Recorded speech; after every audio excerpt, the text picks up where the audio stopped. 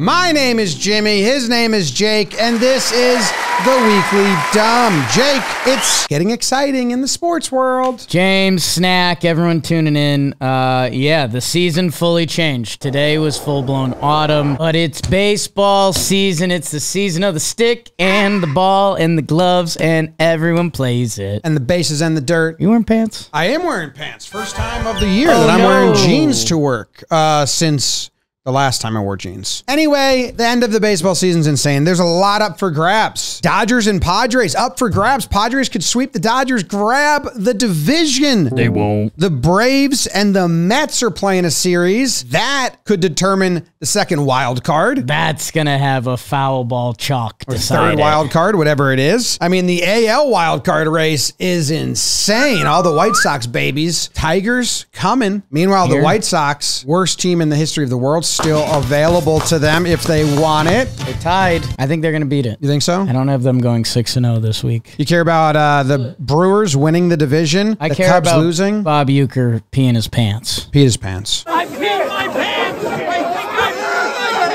He says it once. Not enough people heard because they were cheering for him, so then he says it again. And then I think our guy Pat Murph misheard him and thought he said, I might have crapped my pants, because Murphy responds, ha ha, might have crapped my pants. I think I crapped my pants. And Euchre was like, I didn't say that. Well, Pat Murphy might have crapped his pants. Oh, yeah. Is he one-upping the man? I think you got a pisser and you got a pooper. What would you do in a celebration? What were you more likely to do? Would you more likely pee your pants or shart? Probably.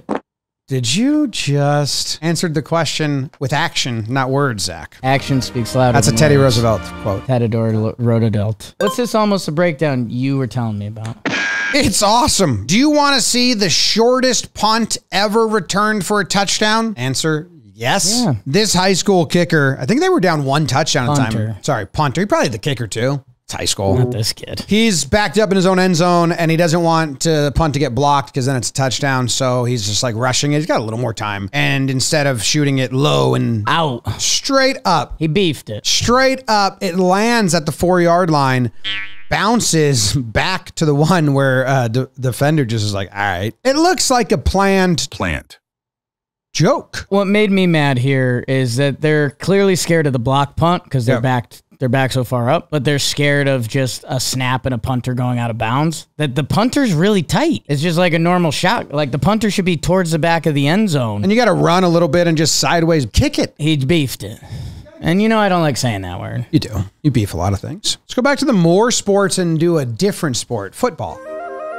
And it's brought to you by DraftKings. DraftKings. Not Giraffe Kings. We've gone through that before. Jim, we're going to ask the audience to chime in. We got a chime guy with us. Illinois versus Nebraska, Friday night. You've got the Mahomes impersonator playing quarterback. Have you seen this yet? We've got a touchdown pass. It's in the arms. It's into the end zone, but on the ground, the defensive back catches it. And it's like, okay. And then we have a kick from Texas A&M, and it's a classic good or no good situation. Because depending where the cameras are, Zach, you could form different opinions. Yeah, so you guys at home, you got to let us know what you think. Now, in the first one, I think it's just a great replay. I think they ultimately got it right. They called touchdown. They went and watched it, said, no, it's interception. I do think that before the guy fully comes down and fully possesses it, that defender gets his hand and just snatches it out. Mine. But it's a very cool replay. Let's watch it again. Breaks the plane. It's a great call, part. Cool. Yeah, the next one is the best. Did this ball go over the uprights? Did it stay in? Did it even go over the uprights?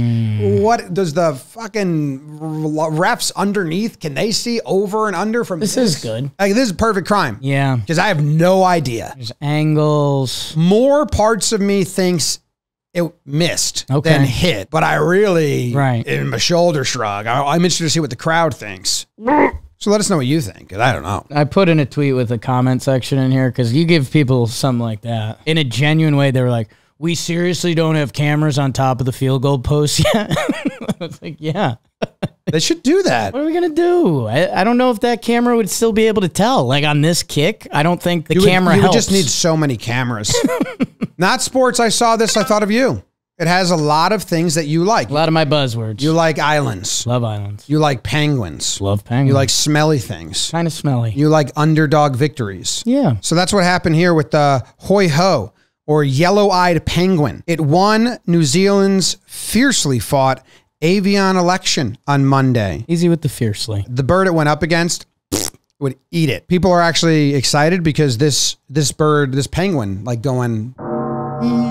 Right. And they say this might actually help. So it's like a gag thing. Like last year, John Oliver made it a gag thing. He wanted to save the Puteki, which is a deeply weird bird. What does that? Why is it a deeply weird bird? It eats and vomits its own feathers. The hoi ho, its name means noise shouter. 300,000 fewer people showed up to the polls for this one than last year's Pukateki vote. Because John Oliver made a mockery of it. Yeah, but I mean, we had 2 former prime ministers get involved.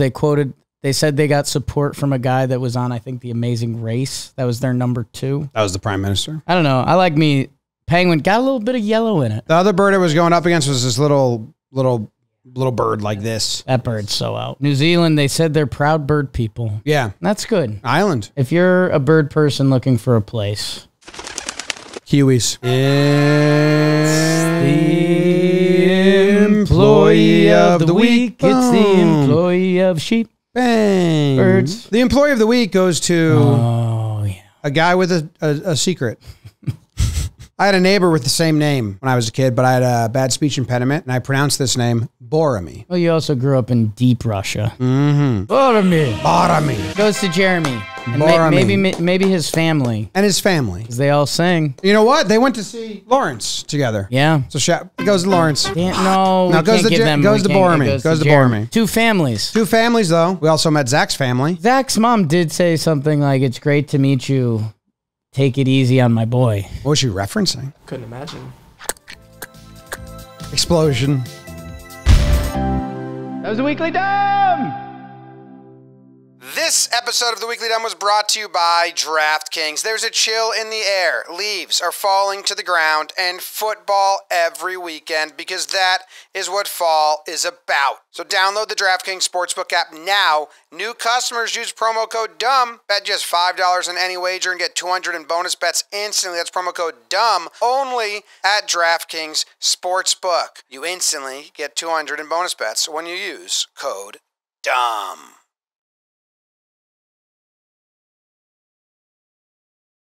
Do you need some puke noises from us? Zach is my hero. Get yours. It was baby puke. Sucked it up.